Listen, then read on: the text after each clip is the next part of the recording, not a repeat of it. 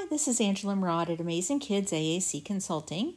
This is a quick video to show two different ways that you can use profiles in TouchChat with WordPower. The first one that I think I've shown before is being able to set up for bilingual use. So this is WordPower 60 Basic, and under Social, I've added a button. Let me show you the button action. Edit page, Spanish. Your button action is select profile.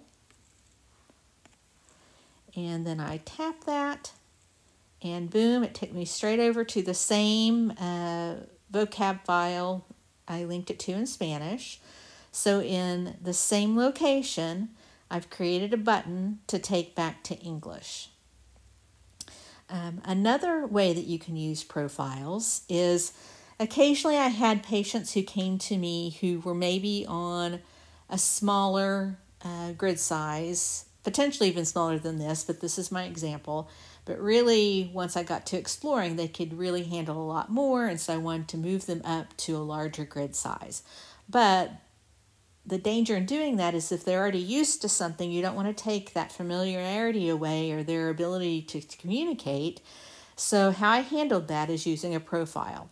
In this case, I decided to put those buttons to toggle back and forth under places because you're kind of changing your place, your location, and I had a button in both the vocabs in generally the same location that I could use. So under place, I programmed here one for WordPower 108, and it takes me straight over there. And then under Places, and in generally the same location, WordPower 60 Basic.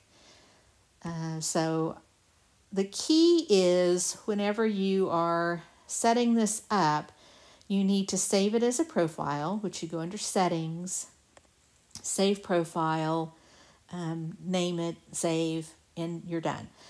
The key though, the very important key is you need to have everything the way you want it before you save it. So all of your settings, any customizations, your voice, because anytime you change something, you have to remember to go back and resave that profile.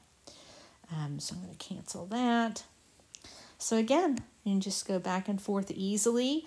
The thing I always do when I'm doing this, either for changing a language or changing a grid size, is I want it to be no more than 2 taps in. I'm not going to take away something off the home screen to do this. So I'm trying to find a location that just takes that one extra hit because you need to be able to do it quickly. So boom, boom. And back over here, Spanish, English, because you would need to be able to do that on the fly. And then again there, 2, boom, boom. So I hope this helps.